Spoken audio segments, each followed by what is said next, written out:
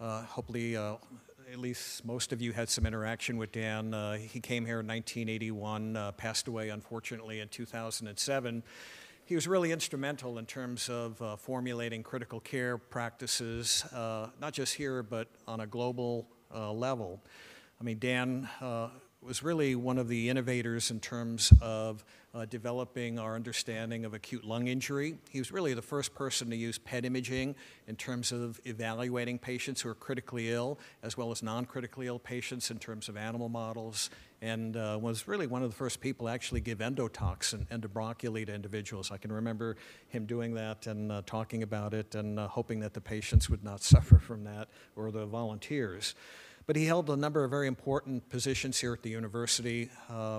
He really published some of the most important papers early on in terms of the better understanding of the physiology of acute lung injury. And so with that, we're very fortunate to have Dr. Robert Balk here. It's important to know that, Dr. Balk was a friend of Dan's. He knew him. He worked on a number of committees with him as well. Dr. Balk, and I urge you to take a look at the handout just to go through his background. I'm not going to spend a lot of time on that, but really one of the innovative thinkers in terms of formulating our paradigm for sepsis as a syndrome, and has published a number of important papers in that area. He's also served as the director of the Pulmonary Critical Care Division for a long period of time up at Rush University Medical Center, and has held a number of important positions and has received a number of important awards from the Society of Critical Care Medicine, as well as being in the Hall of Fame for the American Association for Respiratory Care. So with that, we're very fortunate to have Dr. Balk here, and with that, I'm going to let him give us his presentation on sepsis today. Thank you. Thanks, Marion. Thanks, Marion, for that kind introduction. And it truly is an honor to be here and be able to talk a little bit about Dan Schuster and to meet with a number of folks who I know over here and actually spend a little time to go over what I will call sepsis struggles. So it's going to be a sort of a whirlwind tour going back in time a little bit into what happens with our taking care of septic patients, and show you that it isn't all just an easy road that we travel. I have to show you this slide, I think, for disclosures. More importantly, here are some disclosures, and I will tell you that even though I have had some research experience and consultancy with other companies, I don't think it's going to bias my presentation today. I need to tell you I'm not a member of the Surviving Sepsis campaign, if you've read their guidelines, but I was part of the Sepsis 1 definition, Sepsis 2 definitions, and if you're in the CIRSE, critical illness-related corticosteroid insufficiency, I've been part of that definitions and recommendations, and we'll share with you some of those definitions that are coming out. Well, but we're here to actually talk about Dan Schuster, and he was a phenomenal person who we lost way too early. He was a great educator, researcher, clinician, and leader, as you've heard about here. And I had the opportunity to work with him in a number of clinical research trials where we had a clinical evaluation committee, that's CEC, where for clinical trials in sepsis, this is the committee that adjudicates whether the patients were correctly admitted with a sepsis definition, whether they got appropriate early antibiotics, got appropriate source control, whether any adverse events are attributed to the test article, and whether the outcome can be adjudicated to they got better with the test article, worse with the test article, they died of sepsis and the like. But Dan was also a phenomenal table tennis player. And when we would take breaks, he'd challenge us all to ping pong, table tennis, but he'd always win. And I think he unfortunately died before this new game called pickleball came out, because he'd have certainly been taking that to mastership levels. So what I'd like to do today is to define sepsis and septic shock, review some resuscitation strategies and targets for sepsis and septic shock. I'm going to go a little bit cautiously and talk about antibiotics with Dr. Colliff here, but talk about antibiotic therapy and antibiotic stewardship, and talk about the economic impact of sepsis. And let's start with just a little bit on sepsis. I know we're all very aware of it. We've all lived through COVID, which I think was a very septic as well as an ARDS type picture. And it's interesting that if you look at the CDC top 10 causes of death in the United States, prior to 2020, sepsis was always in the top 10. And in 2020, it fell to 11.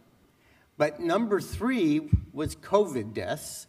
And number 9 was death from influenza and pneumonia. And I would expect that if you died of COVID, influenza, or pneumonia, you were probably septic. So I think we need to realign how we code things. But it's estimated we have about 1.7 million episodes of sepsis each year in the US. Part of it depends on what our definition is that we're going to use to define it. 1 of 3 hospital deaths is probably related to sepsis. And this excess mortality is sort of hard to understand because we all have an increased awareness of sepsis. We have bundles, guidelines, best practices. You probably have a smart app on your electronic medical record that will tell you how to manage sepsis. If you read the 2021 update in Surviving Sepsis Campaign guidelines, 93 recommendations, 80 pages, huge amount of information there, yet the mortality is still up there. It's improving, but it's still inappropriately high. It's very expensive to take care of septic patients, and unfortunately, even when we get the patient to survive, there's still a lot of adverse sequelae, increased morbidity, and subsequent increased mortality that we have to deal with. So what is sepsis? And if we try to define it, it depends on what context we're talking about. Are we talking about a diagnosis we use for rounds? Are we talking about diagnosis we use for research? Are we talking about a billing diagnosis? Or some of these administrative diagnoses which the various regulatory agencies are now holding us to? And through the years, we've had a variety of different diagnoses. Prior to 1980, sepsis was equatable with bacteremia or with something called septicemia. In the 80s, we used this term sepsis syndrome, which I'm not sure is a wrong move these days because the heterogeneity of what we see in septic patients is more like what we see in ARDS, which we classify as a syndrome, and we say we need to know the phenotype to help us know how we best treat it. But sepsis we all lump into, it's an infection causing this body reaction, and we treat it all pretty much the same, and I'm not sure that is the way to actually go. But we have lots of definitions, and unfortunately, what we have is a syndrome that starts off with a lot of common manifestations. We all see it: fever, tachycardia, tachypnea or hyperventilation, white cell abnormalities, alterations in mental status, maybe coagulation abnormalities.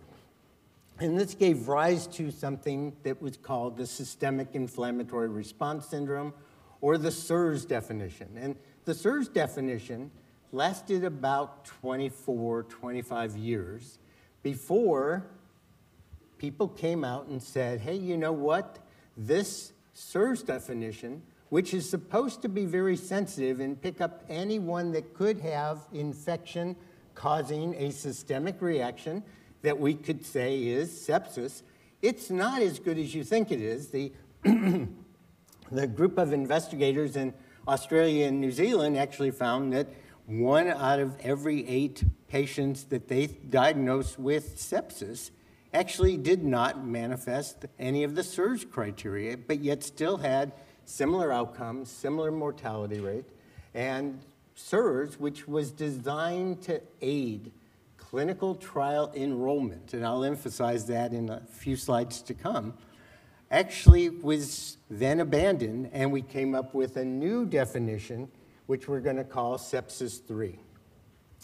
And now we're going to define sepsis as a life-threatening organ dysfunction caused by a dysregulated host response to an infection. And how are we going to recognize this organ dysfunction? We're going to use the SOFA score. Now, I hate to ask questions. Do you all use the SOFA score on on rounds to diagnose organ dysfunction. I can tell you at my center, we don't. In fact, if I ask my residents on rounds, they don't know what I'm talking about. And I actually think the SOFA score is a bit outdated, especially when you look at the cardiovascular assessment, because nobody's using dopamine anymore. So I think we probably still need a better definition. But I do like the Sepsis 3 definition of septic shock. And that is when we define sepsis, so this dysregulated response with organ dysfunction to an infection, but now we've got not only hypotension, but hypotension that requires vasopressors in order to maintain a MAP of 65 or greater, and we have an elevation in serum lactate. And we know that this constellation of features is associated with a reasonable mortality rate of usually 40% or more. So that is important to identify. Now, unfortunately, depending on the definition, if you're trying to say what is the incidence of sepsis, it gives you a number between 500 and 700 per every 100,000 people, because what definition are you using? And this used the definition of the SIRS criteria. So this is before 2015, when the Australia-New Zealand report came out, and before Sepsis 3 came out in 2016. But that number on a global level would equate to about 32 million episodes of sepsis, and this is way before COVID and way before any of the other big new occurrences of infection like influenza and the like.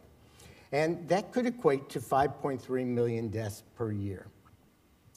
Now, interesting, if we look at what we do in the US and look at our data on sepsis, we can see that our sepsis diagnoses are going up every year, and this is going from 2009 to 2014.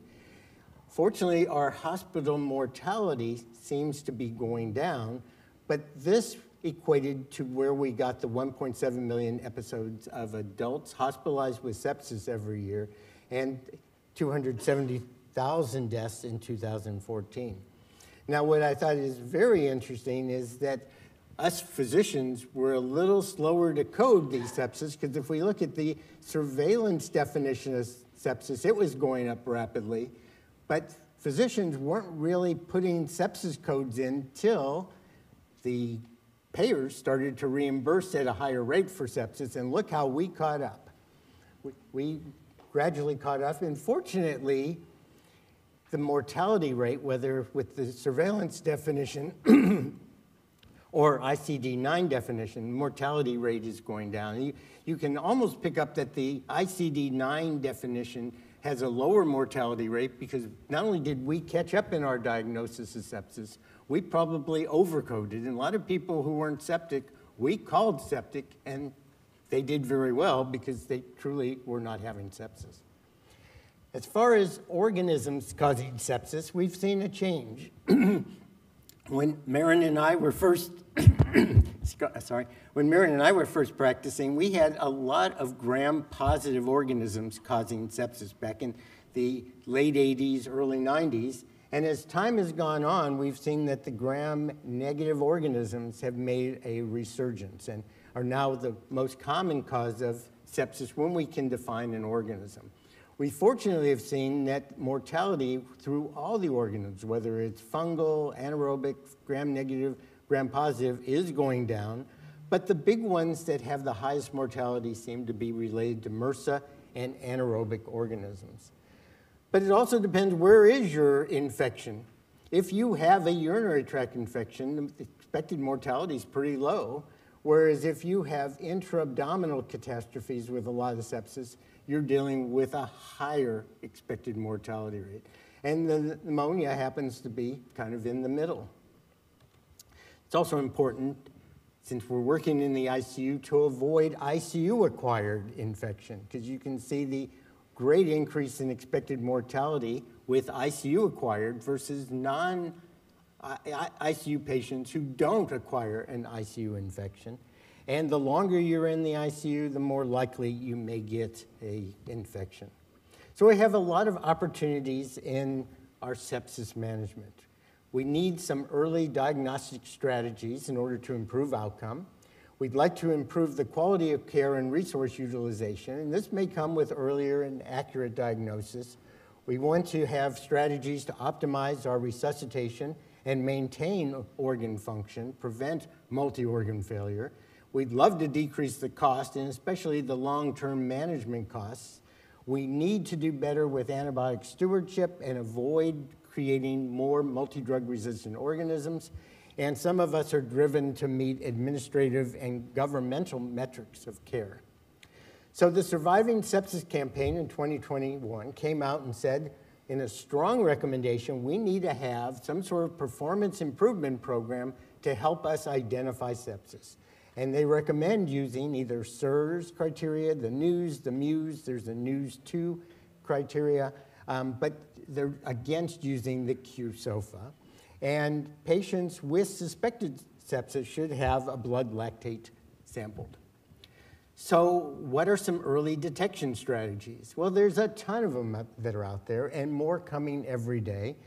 We have huge electronic databases. We can do data mining. We can use those early warning systems. I've been involved in a number of biomarker studies, anywhere from procalcitonin to pancreatic stone protein to something called a septocyte rapid.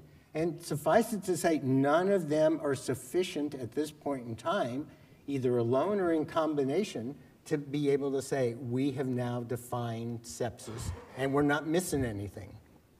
So I think more is to come. Now I'm going to digress and send us back in a time machine to 1991.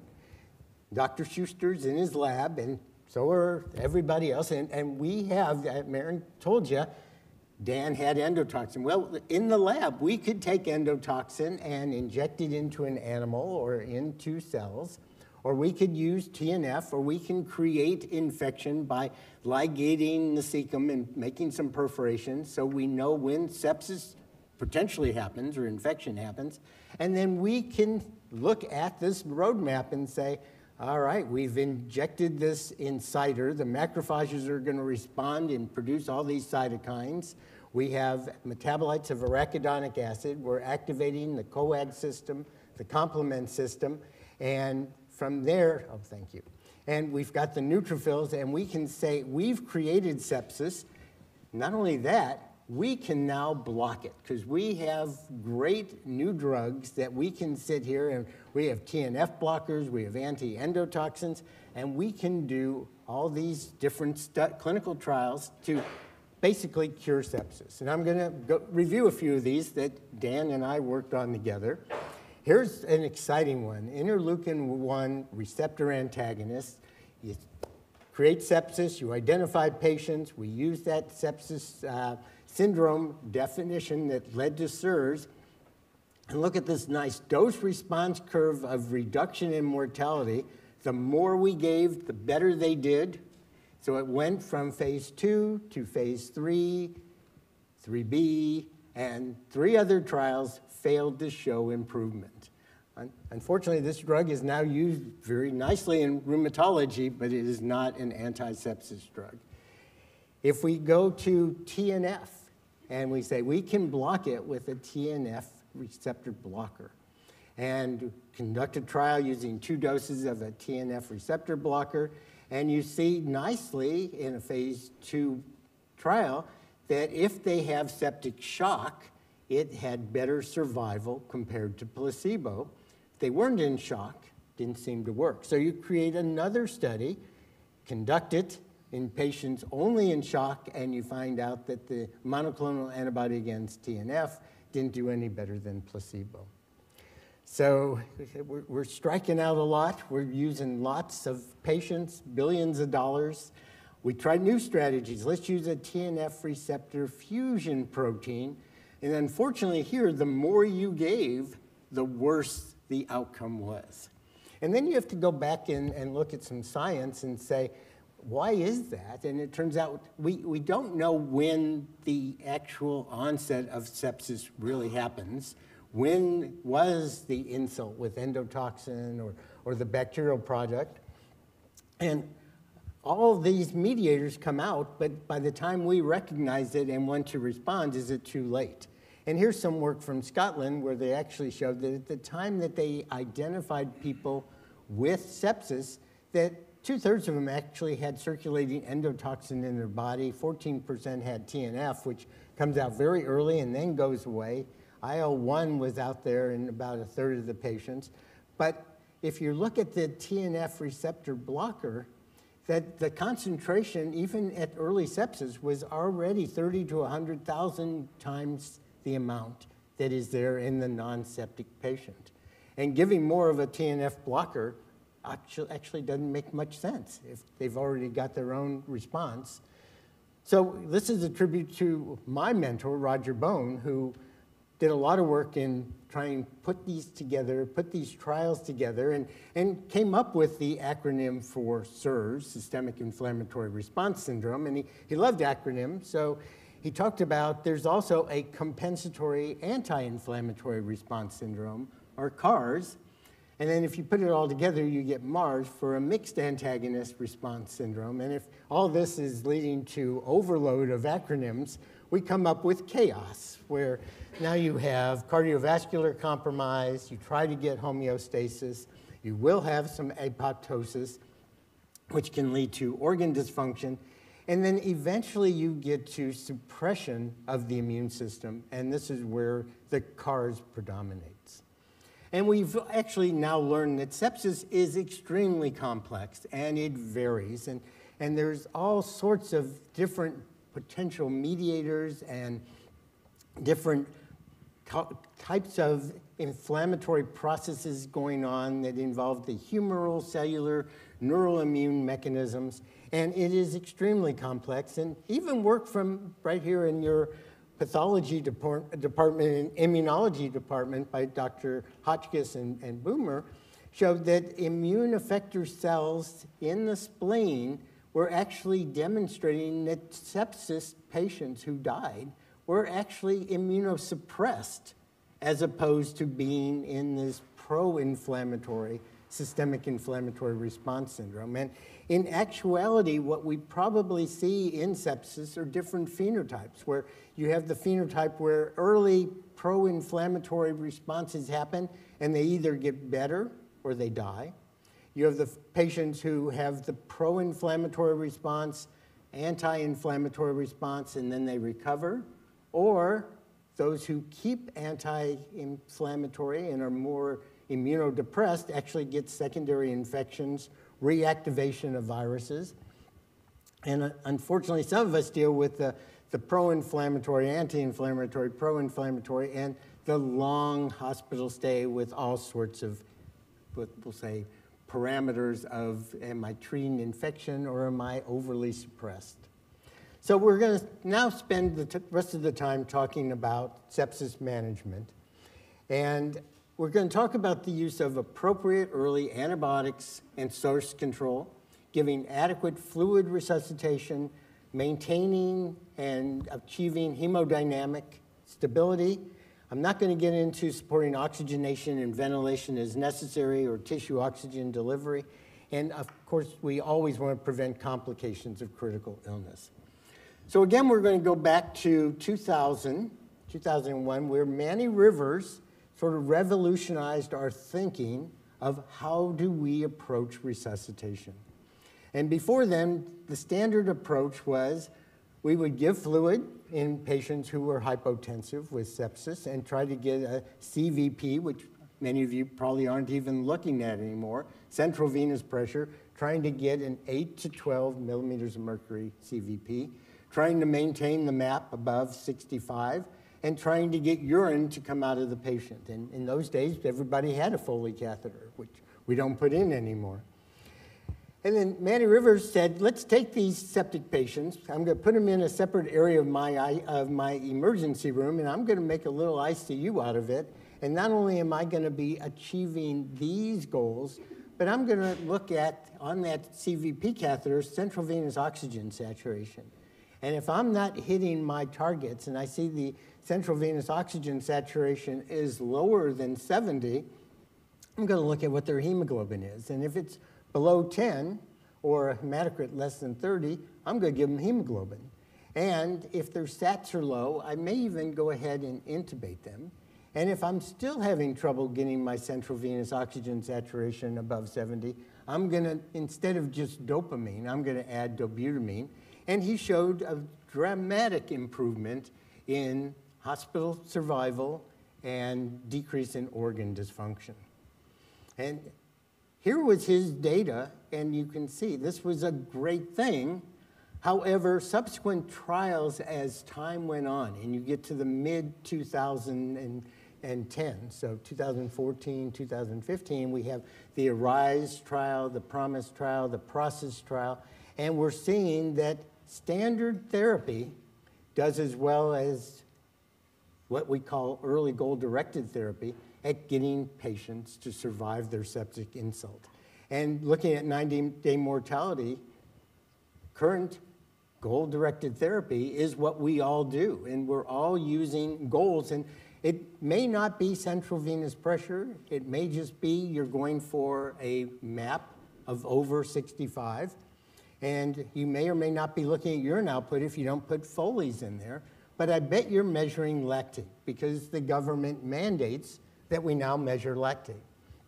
And it's not, not just what is the lactate, it's can you clear the lactate. So you'd like to have an early lactate within the first 3 hours and show that if you look at it 2 to 4 hours later, is it reducing by about 20%? And you'd like to then see that it goes back to normal. And lactate clearance is a great way to show that you are actually improving the physiology of sepsis. And you can see if the lactate stays high, especially above 4 millimoles, and they're still hypotensive, you have a high mortality rate, but the mortality rate reduces to about 30% if you have cleared the lactate and are treating the hypotension. Now, some of you may not be able to send off lactates every couple hours, so you can look at, let's look at capillary refill. Everybody can do that.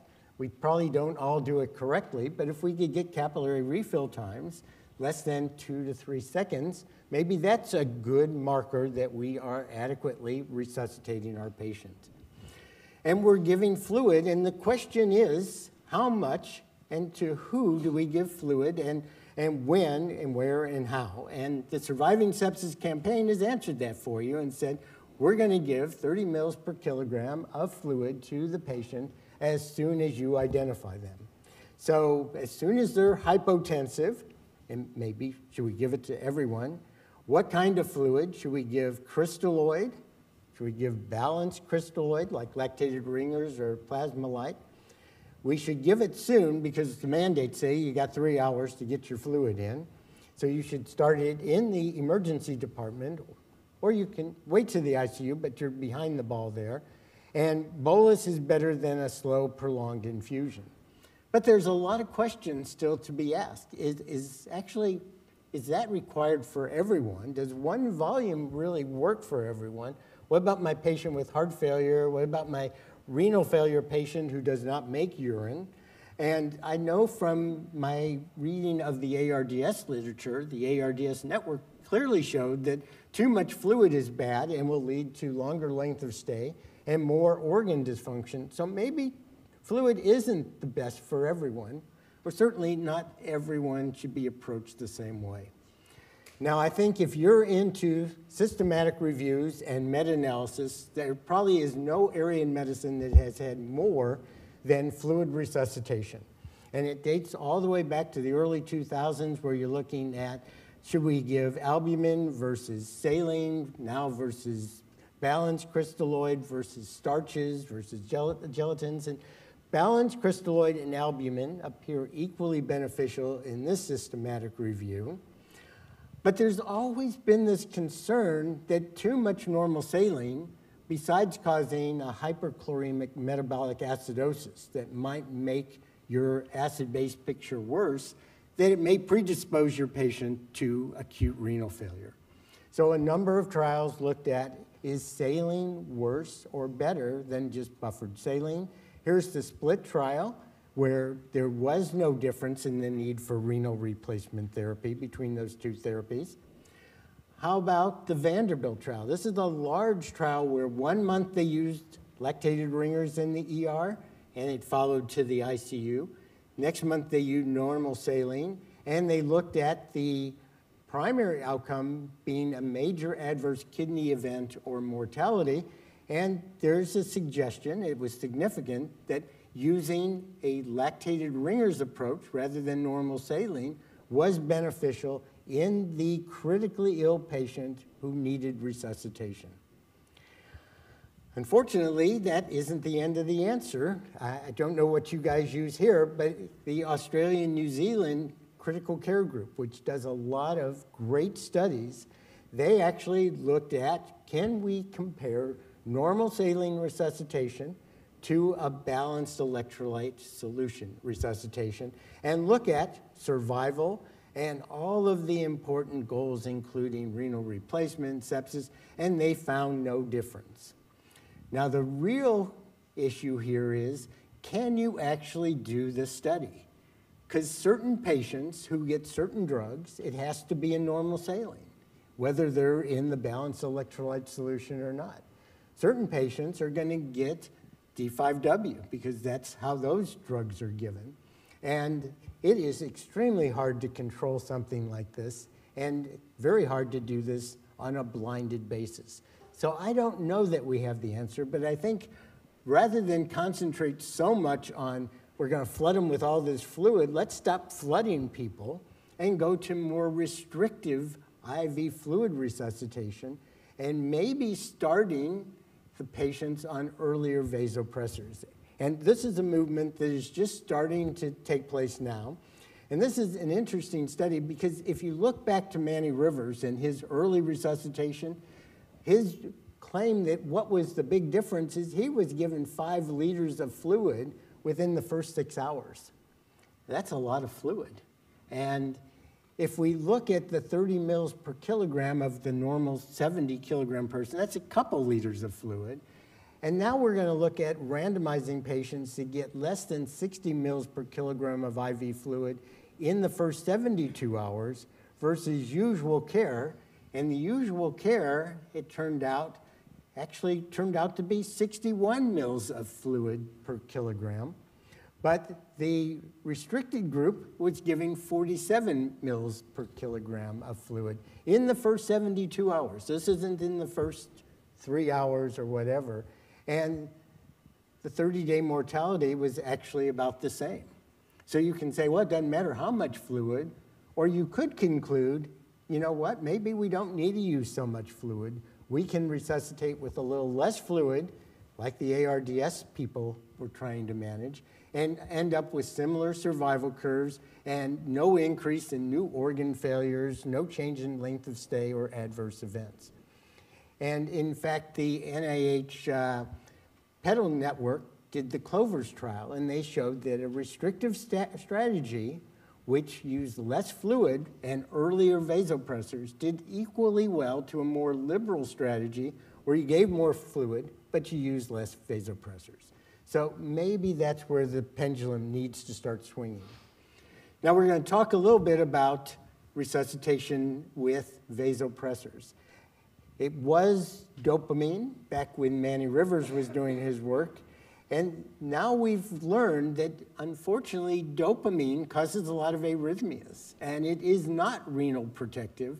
So norepinephrine, which when I was training, it was called Levophed, and it was called Leave 'em Dead.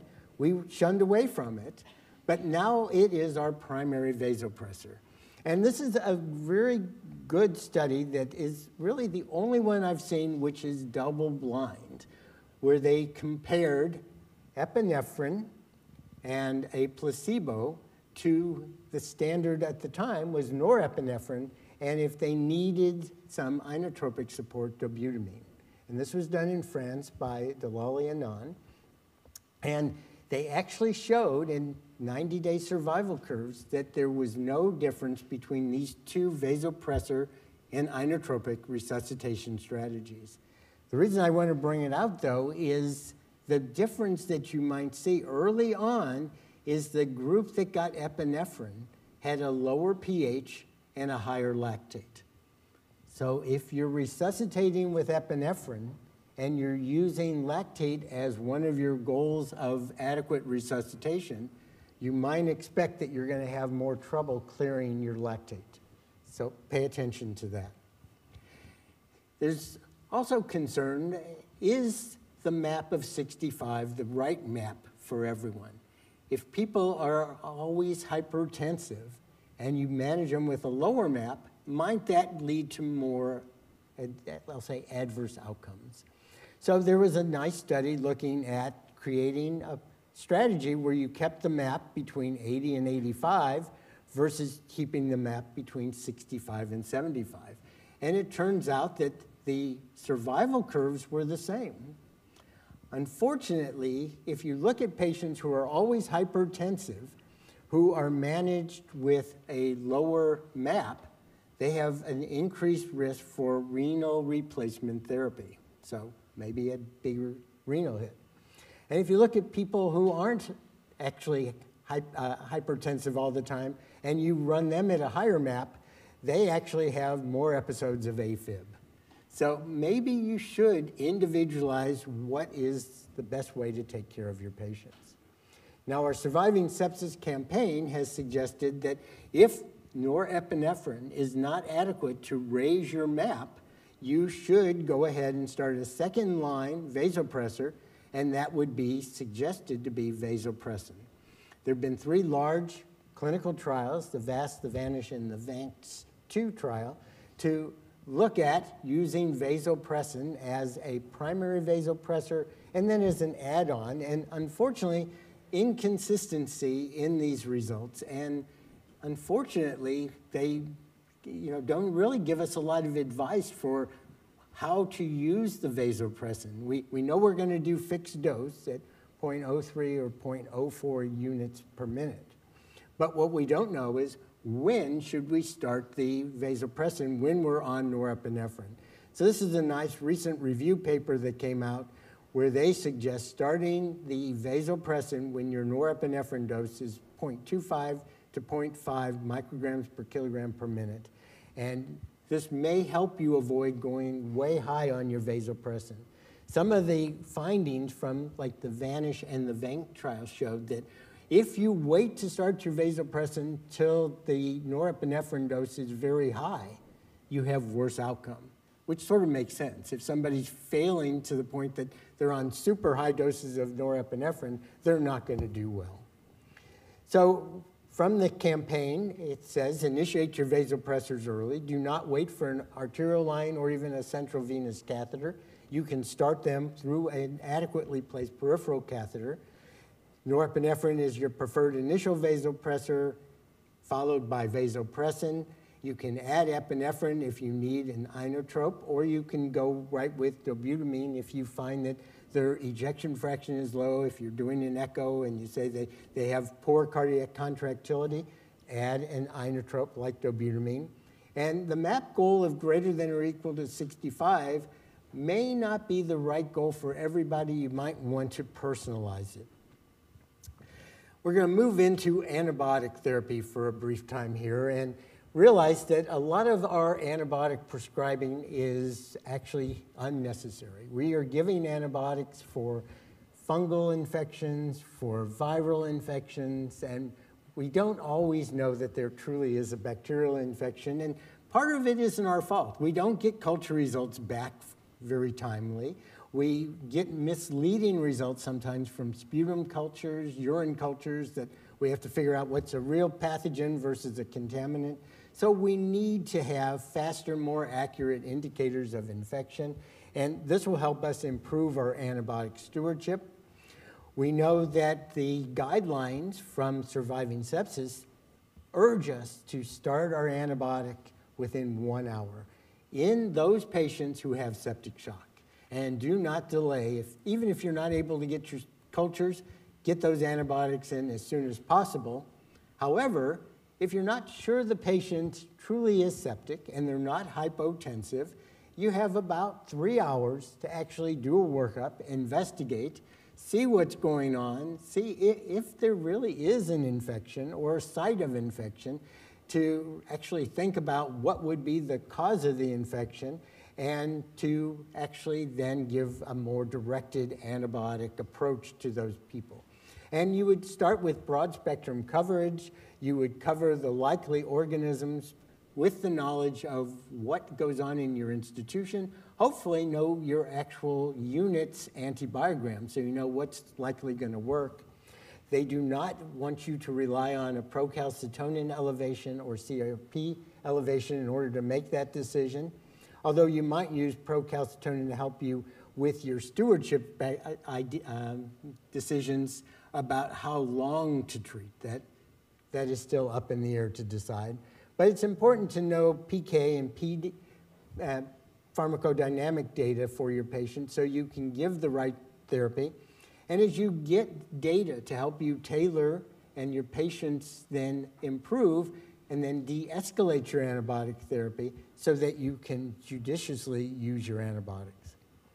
Now, the data that is really driving that 1 hour time to get your antibiotics in is a non-Kumar's data, and our institution was part of this, and admittedly we had some delays, and we took care of that by putting antibiotics in the Pyxis system, in the ER, and in the ICU, so that if you want to give early antibiotics, it's not just when you write the order, it's when the antibiotics are actually administered to the patients. That's where that hour, because every hour of delay can lead to a 7.6% decrease in survival for that patient. So the clock is running. We have these golden minutes, maybe golden hour, in septic shock to decide, am I going to give antibiotics, which ones, and can I get them actually into the patient? Because then I can improve the patient's outcome, decrease the development of shock if they're not in shock, and meet quality metrics, which I keep harping on. However, if we overprescribe our antibiotics and do inappropriate use, we run the risk of increasing antibiotic resistance, creating more multi-drug resistant organisms, giving our patients antibiotic-associated diarrhea and other complications. The problem is nobody's going to conduct a trial to say, let's give early antibiotics to this person and we're going to wait a day to do antibiotics for this patient.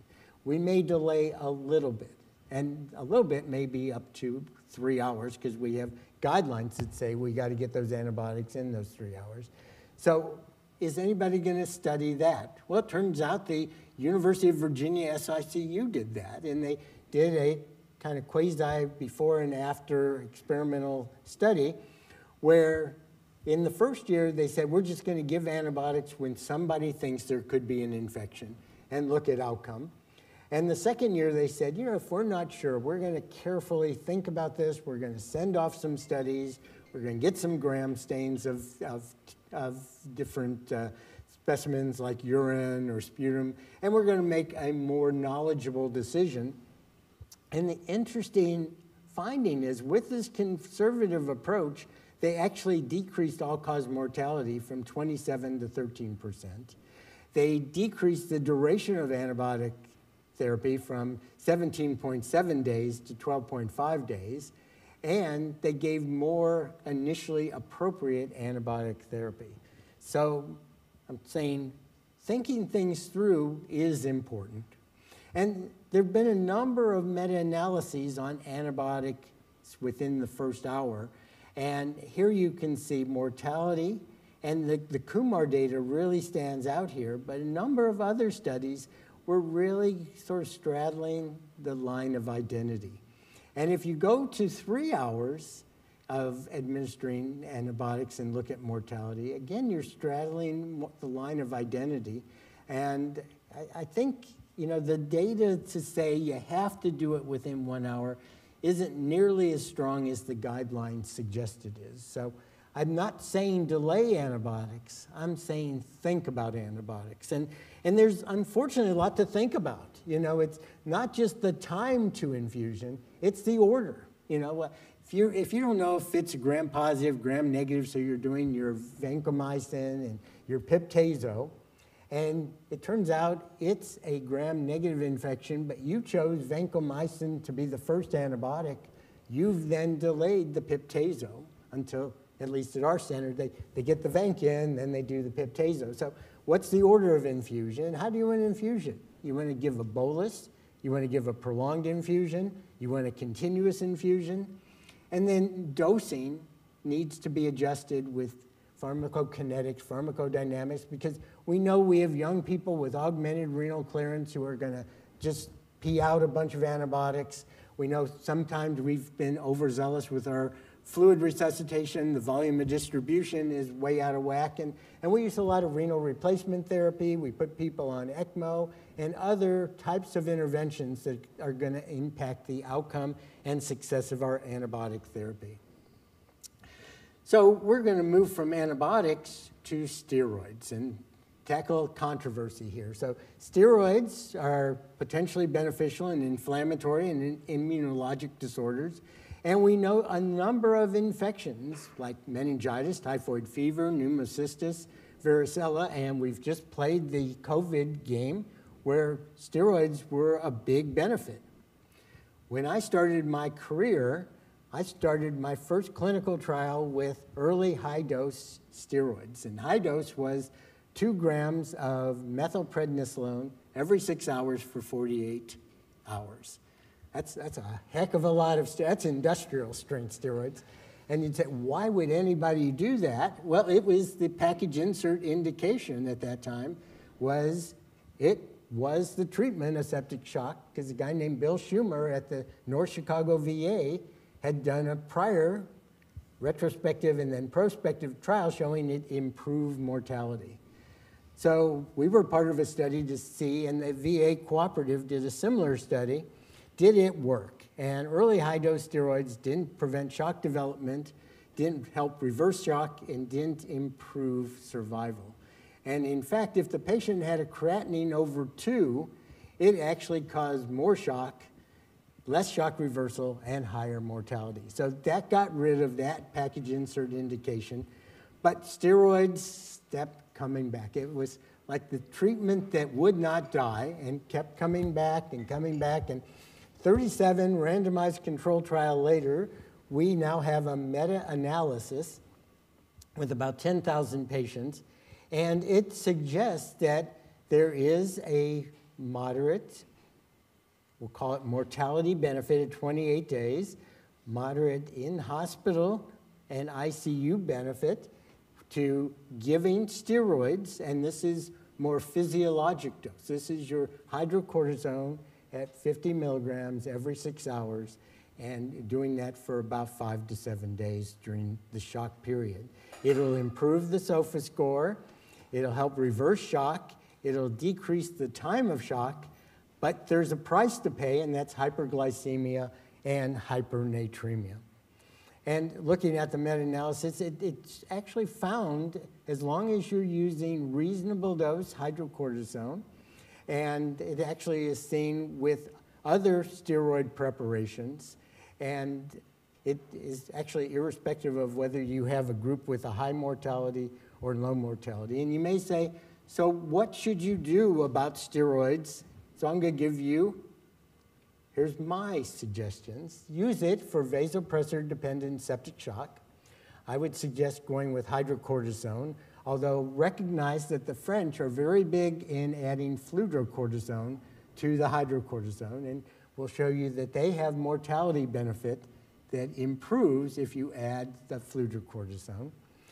You need to recognize that this is vasopressor-dependent septic shock, or you suspect the patient has a high likelihood of adrenal insufficiency. Otherwise, if it's just sepsis, I would not use that. And what is the benefit? Well, it will help you decrease the duration of shock. I can't stand here and say it's going to help improve survival. There is some data, and how to give it, either IV infusion every 6 hours or IV push. That is, and you can do continuous infusion. Now, I will tell you that just 2 days ago, the CIRSE committee gave up the 2024 focused update on guidelines on the use of corticosteroids in sepsis, acute respiratory distress syndrome, and community-acquired pneumonia.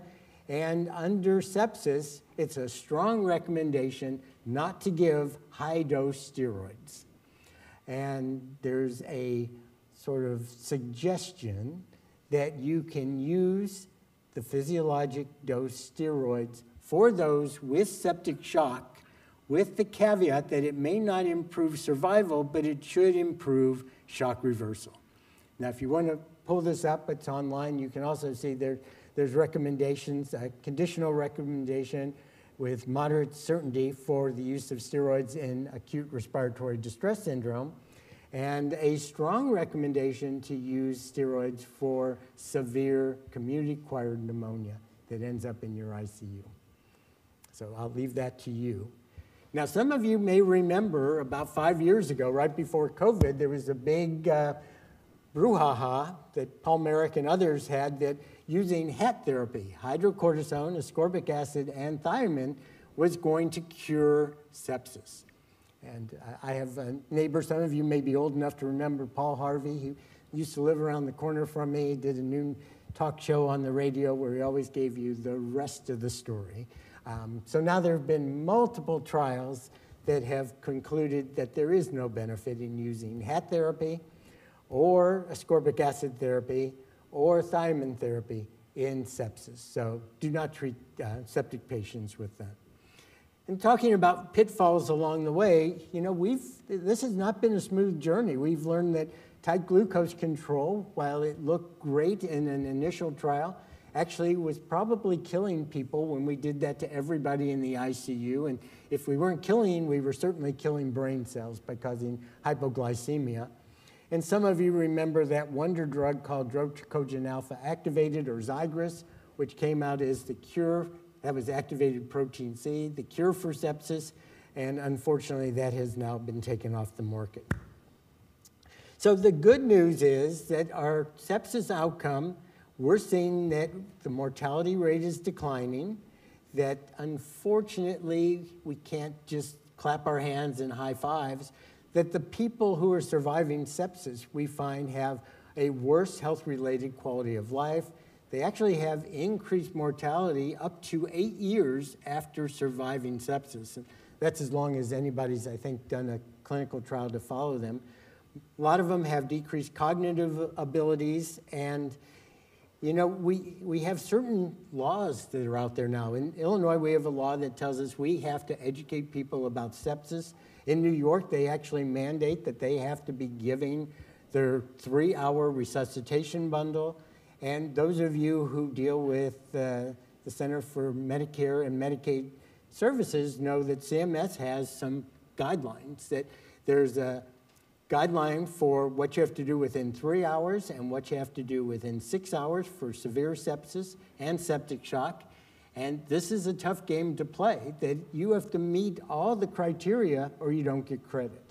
You don't get partial credit or partial payment. Now, fortunately, they put off till 2026 before they're going to have the non-reimbursement component of this going in there.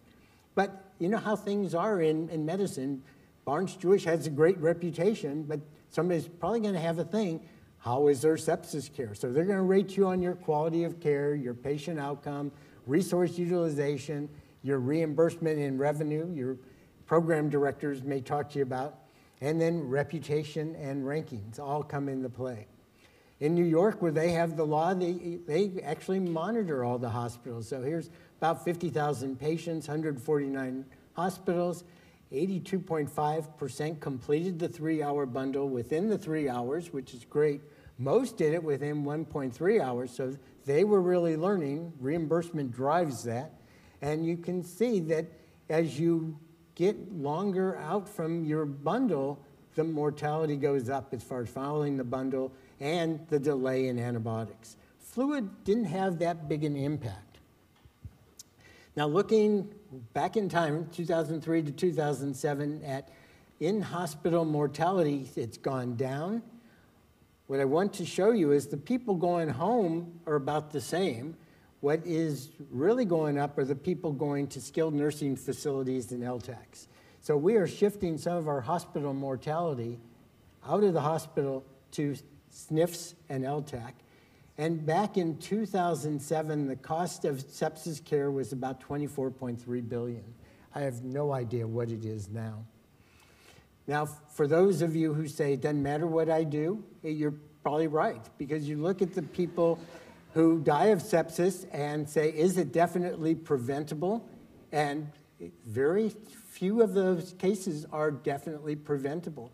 Most of these are destined to happen as their death, and the reason is all of these underlying comorbid conditions. That are people really dying of sepsis, or are they dying with sepsis, but with their underlying condition? But I will tell you, and this is the 8-year survival data, that post-discharge, the survival curve isn't a straight line across. You young people do much better as we age, especially as you get over age 50, 60, 70, it goes down. The more comorbidities you have, your survival goes down, the number of failing organs, number of survivals go down. And even if you do survive, a lot of people have neurologic complications, whether it's ICU-acquired weakness and paresis, cognitive impairment, this dysexecutive syndrome where you can't go back to working like you used to be able to work, and just the poor quality of life. And people with sepsis, unfortunately, end up getting readmitted frequently. So the take-home message is, again, early diagnosis, identification of sepsis, early and effective antibiotics and source control, early, effective, it's repetitive message, resuscitation, and hemodynamic management with judicious fluid replacement, use lung protective ventilatory support, use steroids for vasopressor-dependent sepsis, or if you think they're adrenally insufficient, prevent the complications of critical illness. Now, the road ahead, I'd be remiss if I didn't leave something to think about. I think we need to do more on early recognition to help us initiate therapy. It's time that we get precision treatments. So we should be able to use PCR technology to identify this is the pathogen, this is the antibiotic sensitivity, this is what's going on, and give directed therapy. And someday we need to talk about sepsis prevention. With that, let me thank you. I really appreciate being able to talk in the honor of Dr. Schuster. And let me show you these CME and MOC codes. And thank you very much.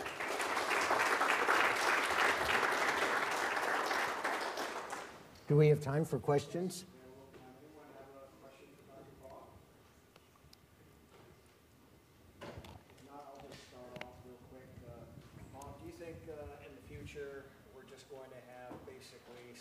Phenotypes that we're going to be dealing with and trying to tailor our therapy to them, and how are we going to identify those phenotypes? Excellent question, Maren, and I think that's where we're going. We're seeing that in ARDS and the hyperinflammatory phenotype versus the hypoinflammatory, and that's why I go back to the old sepsis syndrome. To think sepsis is just a hodgepodge of all sorts of things that needs to be addressed as a specific phenotype. And I think then we're going to have some actual improvement in outcome. It was tried. I have to tell you, I only showed you a smattering of the billions of dollars spent on trials. The Humira, which we're all familiar with, was evaluated as an anti-TNF in sepsis, where they looked at IL-6 levels at the bedside to decide who to give it to. Unfortunately, it didn't work. But, maybe some other way to refine the phenotypes, just as we're trying to do in ARDS, will lead to a breakthrough here. Great talk. Thank you. Thank you. Your last slide about prevention. So I think it was October, November, New England Journal published a study on subacute units in long-term care, which showed simply by decolonization using chlorhexidine for their abating and iodine for nasal passages, Yep. decreased the rehospitalization of absolute risk by about 15%. Do you think this could be a potential strategy for others? Well, it certainly could, especially in those people who are in various settings like nursing homes, LTACs, and whatnot. Whether we should all start doing chlorhexidine baths, I think that's a stretch. I think we should all brush our teeth because that seems to keep us from getting ventilator-associated pneumonia and hospital-acquired pneumonia. It probably makes good sense anyway. But there probably are going to be vaccines. There are going to be better ways to, sort of deal with some of the ways that we have people who are immunocompromised, and what can they do? Maybe that's a population that could benefit from that, or if they had recurrent, let's say, staph infections, you can treat their nose for staph. But I don't know that we'd get there. I don't know. Do you have a comment on that, Maren? You're much more expert on infection. No, I mean, I think that obviously there's some data with chlorhexidine baths in patients who undergo certain high-risk surgical procedures, but to do it routinely in all patients in the hospital, we just don't have enough information for that. ICU patients, there are some studies that have suggested that it may be beneficial, but not everyone has adapted that. I mean, we have in the past, so yeah. Yeah, we do chlorhexidine baths on our ICU patients, but not everybody. And I don't know if it's cost effective, number one, for everybody. And number two, you wonder, what are you then creating by doing that? There's always a downstream effect from everything we do. Well, thank you. Thank you all very much. Excellent Thank talk. you. No.